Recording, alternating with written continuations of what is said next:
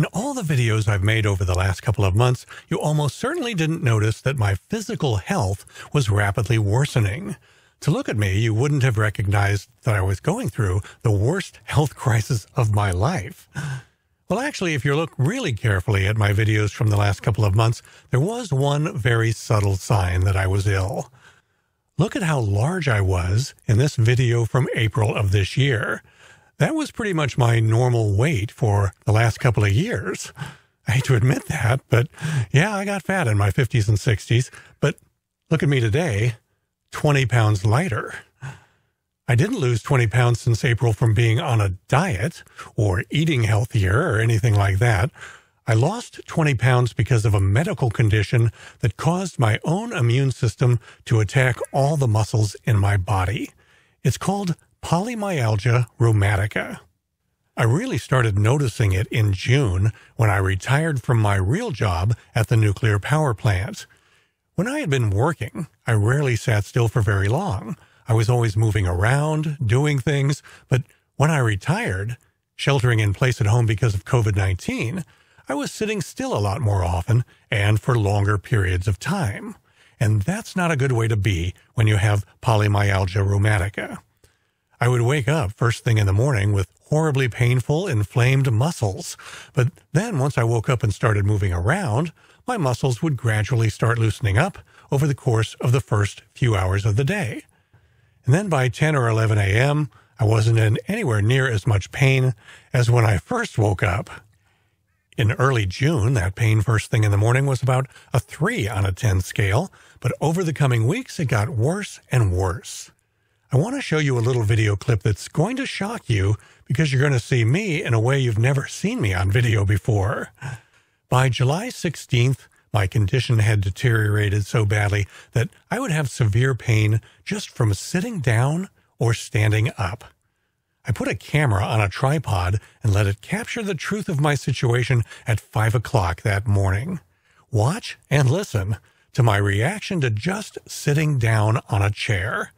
It was like what I imagine being 100 years old feels like.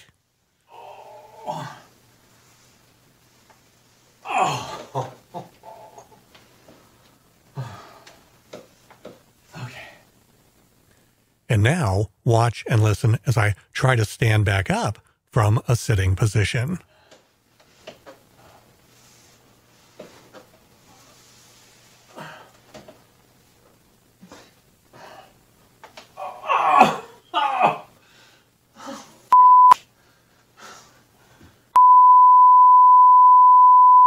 Pain in my knees just to get up off of a chair.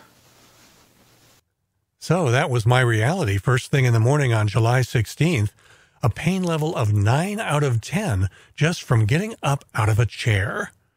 About 20 hours later, roughly 1 in the morning on Saturday the 18th, I was in bed sleeping and I needed to get up and use the bathroom. But my muscle pain had increased even further to the point that it simply became physically impossible for me to roll over to the edge of my bed and stand up.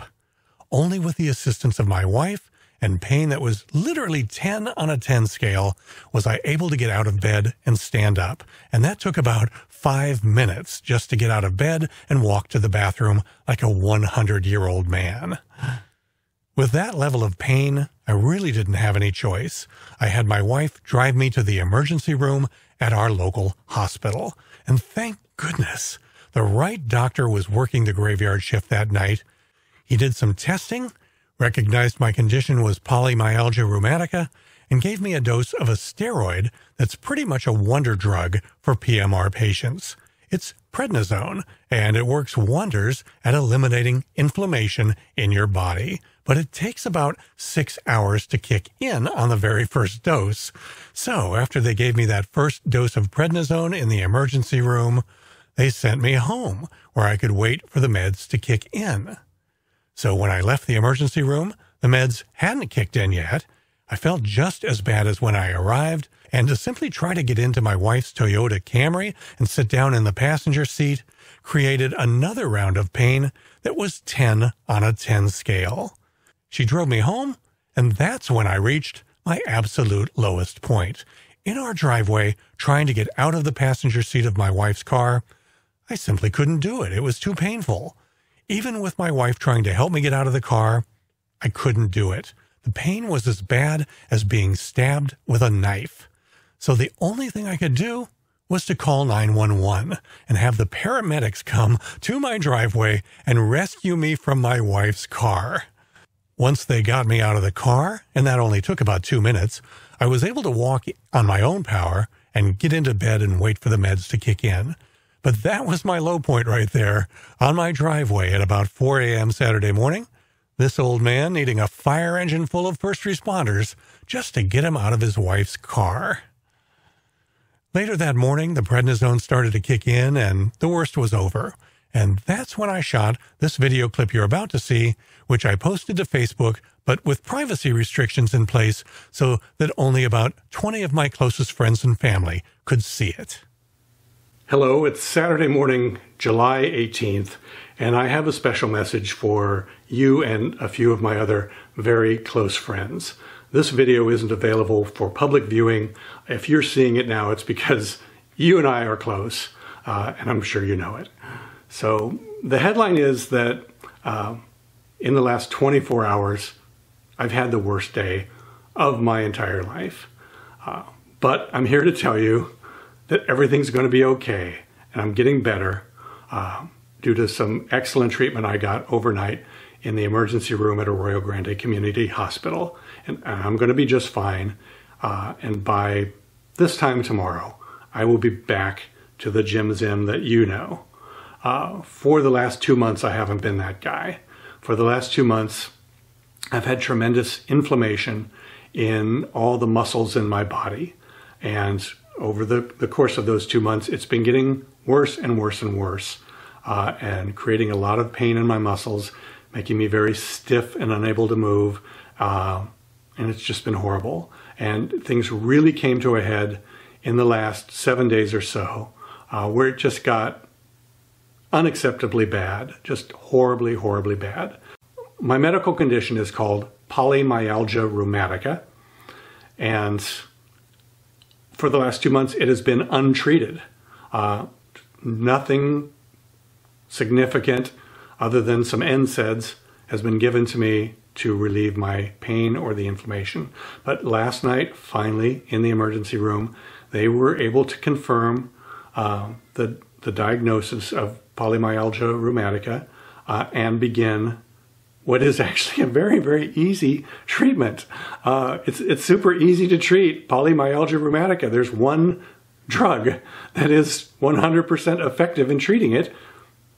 I've just never been allowed to have it up until last night about 3:30 in the morning, this morning. I got my first dose, a very, very strong dose, and here I am 5 or 6 hours later, and it started to kick in, and I'm doing much better now. And I know that it takes about 24 hours for this drug to fully kick in, and by this time tomorrow, I'll be back to the guy that you know. So I know some of you have known about what's been going on with me, and I'm sure you've been worried. I just want to let you know you don't need to worry anymore. I'm going to be okay. I'm already feeling better. By this time tomorrow, I'll feel great. And I don't want you to worry about me anymore. I'm fine. Well, that's my story. The worst few hours of my life during the early morning hours of Saturday, July 18th, 2020. Things have gotten usually better for me since then. The prednisone is a wonder drug for people with polymyalgia rheumatica. Other than the carpal tunnel syndrome in my left hand, which is an entirely separate issue, I'm feeling really good right now. And the carpal tunnel syndrome in my right hand, which I had surgery on about a month ago, has almost completely gone away now. So that's great. So hopefully it'll be another 40 years before the 100-year-old version of Jim Zim makes another appearance.